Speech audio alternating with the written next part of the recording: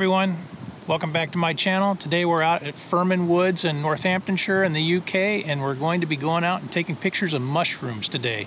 It's kind of partly overcast, expect a little rain, but that's a perfect weather for mushroom photography where we can actually control the light, and we don't usually get a lot of light through the forest floor anyway with the canopy overhead. So let's get started. Okay. So what I have is this handheld light here, and I use this a lot for my macro photography. I've got a couple of these that I use. You can get them off of Amazon. They're really cheap, and I just get the small ones for this kind of stuff. Let's see if you can see that. You can adjust basically whether they're bright or dim or whatever you want to do with them, and you can also adjust the Kelvin of the light. So I can make it really warm or I can make it really cold.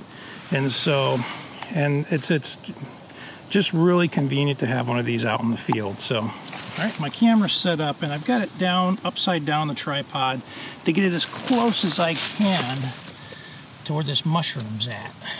So, and I'm shifted over to manual focus, and so what I'll probably end up doing is doing like a focus stack, and I might not use it as a focus stack, but I'm still gonna set it up.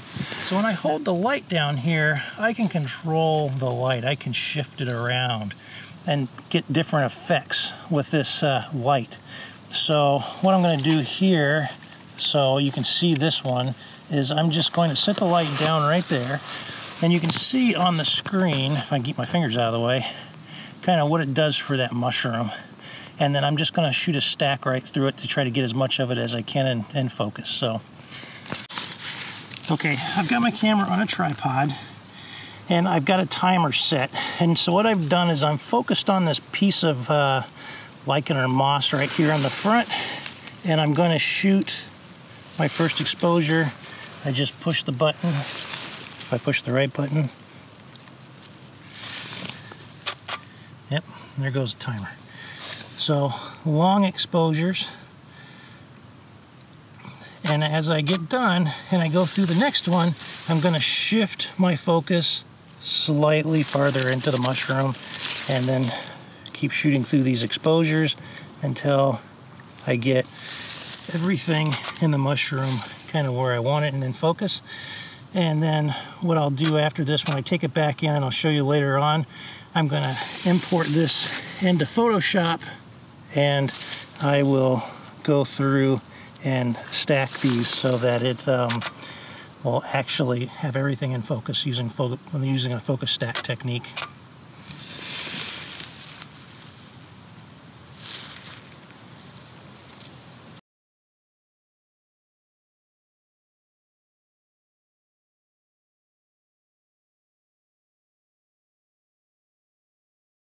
Okay, I just walked really from over there to over here, and I found some what I think is called sulfur cap mushrooms. These things here. I know these, I believe these are poisonous, so just wanted to also make a point. I don't actually pick any of these and eat them because I'm not really familiar with mushrooms and which ones are safe and which ones aren't.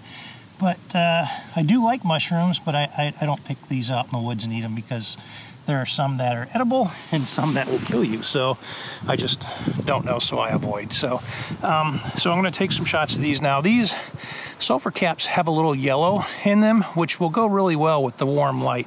I've shot quite a few of these before. They're really common. You'll find them anywhere really where there's fallen timber. So let's take some pictures of these. I'm going to use kind of the same technique where I stick my tripod upside down, get my camera down as low as I can, and then move my light around to kind of get the effect I want. So, all right. Once again, I've got my camera mounted on the tripod upside down. I'm really targeting this top mushroom over here because it's the one that's actually in the best condition. Some of the other ones are kind of brown. I think they're starting to turn. So I've got the timer set. I'm using a 105mm Nikon macro lens, and I have the aperture, I got it as high as I can get it so I can get the best depth of focus as I can for this picture. So, and I've got the timer set so I don't get any camera shake, and so I'm just going to activate the shutter and then probably do like 4 images to shoot through this and then catch some of that leaf in the background that I've stuck back there. So I had to clear a little bit of the vegetation away from the mushroom to be able to get a clear field of view.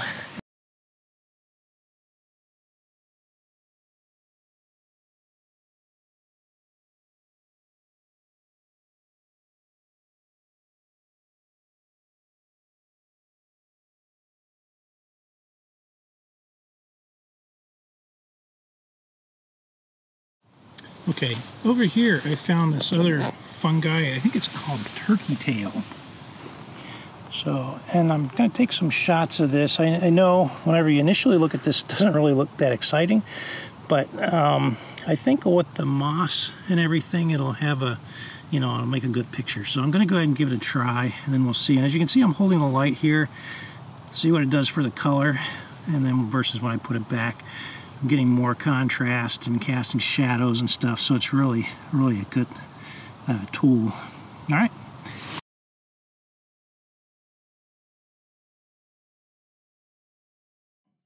Now we're in Lightroom, and I've imported my mushroom pictures, this stack of 6 mushroom pictures that I've taken that I'm going to focus stack. So what we're going to do is, like I said, I've imported them into Lightroom. Then I'm going to stack them in Photoshop, and then we're going to use Luminar to do some finishing touches on the image. As you can see on these images, they are upside down. That's a result of my camera being on the tripod upside down, but we'll actually correct this whenever we're doing our post-production. So what we do to take these into Photoshop, so we select all the images by clicking the bottom one, and then we hold down the Shift key and click the top one, or vice versa. Now we right-click on them, and we say Edit In. And what we want to do, we don't want to edit just in Adobe Photoshop. We want to open as layers in Photoshop. And this is going to take a minute, and it's going to take all these pictures and insert them into their own layers inside of the Photoshop. Now what this does for us is we have a limited focus depth with our cameras. And what this does is help us overcome that. So we can actually get as much of the scene as you want in focus. So sometimes you want to have a little out of focus, some bokeh in the background, and that's okay. Other times you want to have everything in focus, especially with macro photography, your depth of focus becomes so short that focus stacking becomes a way to work around that limitation. Now in this instance, I have brought all the pictures in, including the ones that I said I wasn't going to use. I didn't really mean to do that, but we're just going to go ahead and leave those in there. Whenever we go do our stack, it's just those. But what we need to do is we highlight all our images over here on the right-hand side under the layers. We select those. And so I told you I was going to flip these because they're upside down. I come under Image, and I go to Image Rotation, and then I flip the canvas vertically. Now I've got everything right side up, the right direction. Now in this case, though, I've got all my images selected, all my layers over here on the right. I'm going to come in and go Edit and Auto Align Layers under Edit. And I'm going to leave Auto selected, and I'm not going to do vignette removal or geometric distortion. I'm just going to leave it and just choose the default on Auto, and I'm going to click that. Now once I've done that, I'm going to come back in and go Edit and Auto Blend Layers. When I click this, I'm going to make sure I've got Stack Images selected, and then Seamless Tones and Colors and Content Aware Fill Transparent Areas, both checked. And I click OK. And what ends up happening is it'll take these and stack them based on which images are in focus. Now, over here on the right, you can see where we've got the masks now lined up. We've got our image up here on the top that have been merged. And I'm just going to, before I go back into Lightroom with this, I'm going to go under Layers, down to the bottom, and I'm going to flatten the image.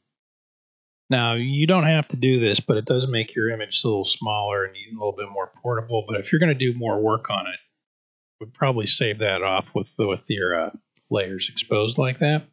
But I'm not doing that. And then I just come back in here and I go Close All. And it asks me if I want to save this, and I'm going to say yes. And this will save this back and take me back to Lightroom. And once we get back to Lightroom, it will create, you will see the saved image that comes back into Photoshop. And so there it is. We can tell it's the one because it's right side up and the others are upside down. If I click on that and we look at it closely, we can see that we have got all of our mushrooms in focus.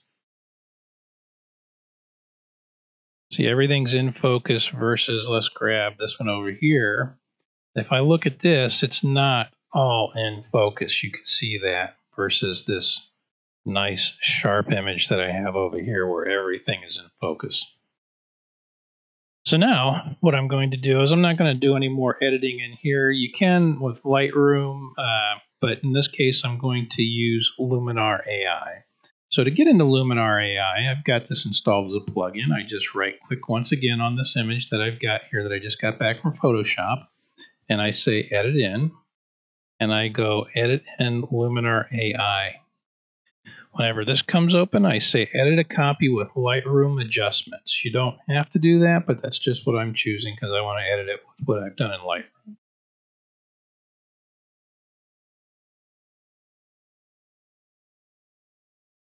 Okay, now we have our image open in Luminar AI.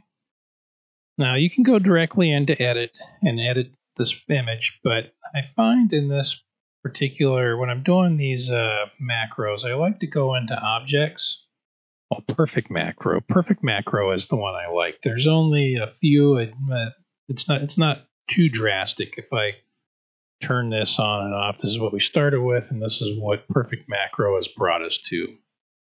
So I kind of like that. We can also come down here to the bottom and adjust this to either take out some of the effect. I mean, if I pull this all the way down and I go back and forth, now there's no change. Or if I bring it up halfway, I should see a little bit of change. See, I got a little bit going on here, but I'm going to go ahead and apply that whole preset to this. Out and click on edit. My edit button's gone away up here for some reason. That's okay.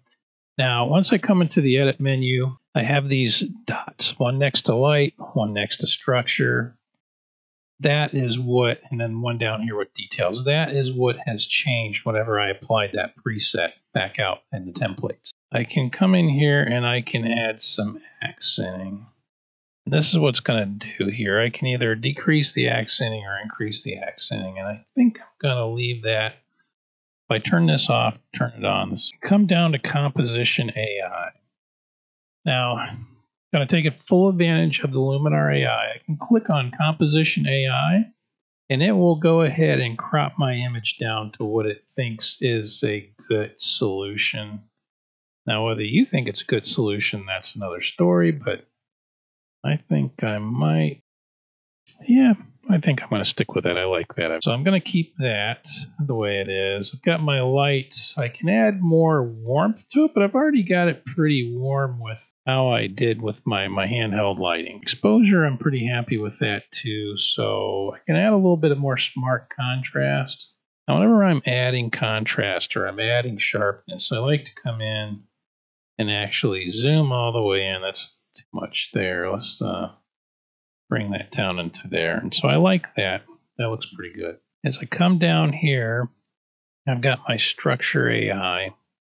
Same thing here. I want to zoom in to see what this is doing, but I can add. So this is really handling like clarity, contrast, and sharpness. And then we can put a little boost in there.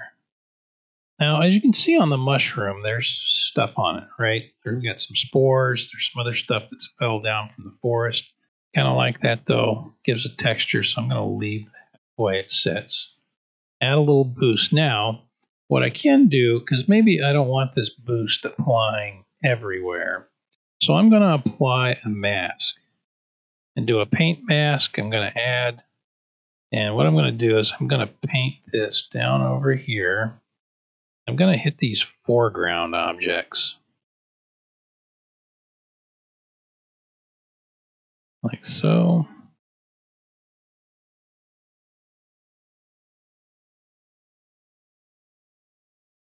I'd probably be a little bit more careful, but I'm just doing this as a demonstration. So you can see here and that I've increased my my contrast and everything here. So that looks good. Now I'm going to increase the vibrance just a hair. I'm pretty happy with that. Gonna pull a little bit of the color cast out. I'm pretty happy with that. Now details, I can increase and sharpen and do all that kind of stuff. I think what I'm gonna do is come in here. So once again, I'm messing with the sharpness and contrast, I'm gonna increase that just a hair, maybe put this up and bring that up just a bit. But I only want to apply this to here, to these mushrooms. So I'm going to use a paint mask and I'm just going to paint this on over here to these foreground items. Okay, so we've applied these details. We can scroll down. Now, but what I'm going to do is I'm going to come all the way down now to professional, the professional options, and select dodge and burn. And I'm going to do this darken. And what I'm going to do is I'm going to darken this area down over here. I'm going to make this brush size a lot bigger. I'm going to try this. I'm not sure if I'm going to keep it or not, but we're going to try it.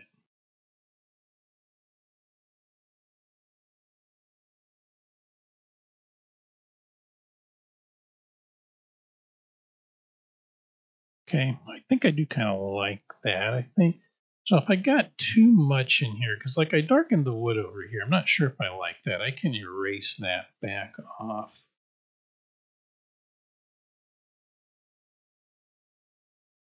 And then bring that back over. So I don't want to apply it down there. So I do kind of like that. I think I'm going to leave that. Now, what we can do is there's two different ways we can actually look at what we've done before and what we've done after.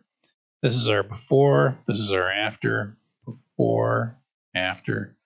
Some of you might not like that dodge and burn effect that I just did, but if you don't like it, don't do it. I can turn the dodge and burn. So this is without the dodge and burn, and this is with. So as you can see, there's that whole light area. I've just darkened that down. I do kind of like how that, whenever I kind of dulled that down in the back right there. So I'm just going to leave it.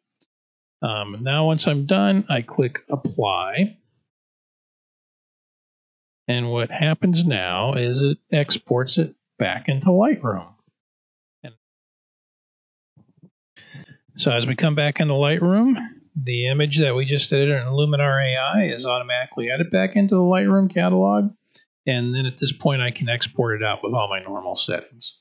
That's my video for this week on mushroom photography. I hope you enjoyed that, and hope to see you again next week. And before I forget, don't forget to like and subscribe down below. That'll help me out a lot. I appreciate your time. Thanks. Take it easy. See you next time.